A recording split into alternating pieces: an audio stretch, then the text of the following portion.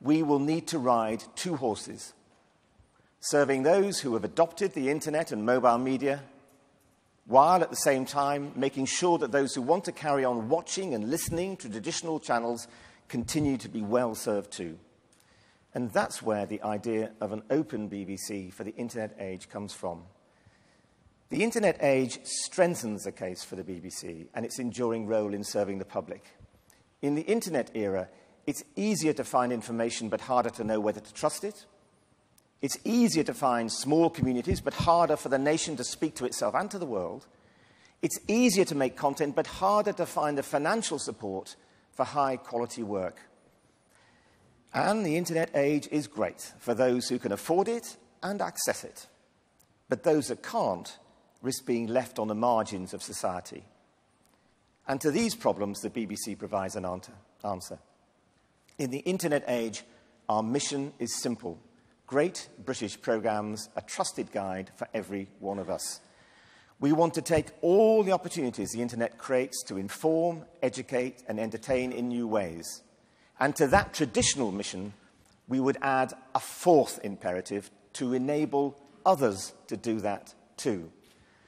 We want to open up the BBC to be Britain's creative partner, to become a platform, a catalyst for this country's incredible talent.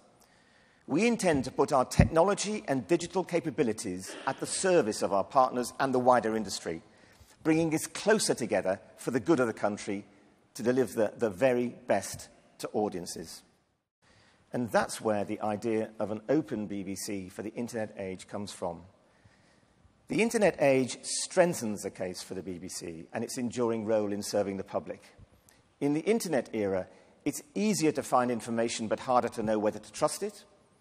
It's easier to find small communities but harder for the nation to speak to itself and to the world. It's easier to make content but harder to find the financial support for high-quality work. And the internet age is great for those who can. We will need to ride two horses, serving those who have adopted the internet and mobile media, while at the same time making sure that those who want to carry on watching and listening to traditional channels continue to be well served too. Programmes, a trusted guide for every one of us. We want to take all the opportunities the internet creates to inform, educate, and entertain in new ways. And to that traditional mission, we would add a fourth imperative to enable others to afford it and access it. But those that can't risk being left on the margins of society. And to these problems, the BBC provides an answer. In the internet age, our mission is simple. Great British programmes.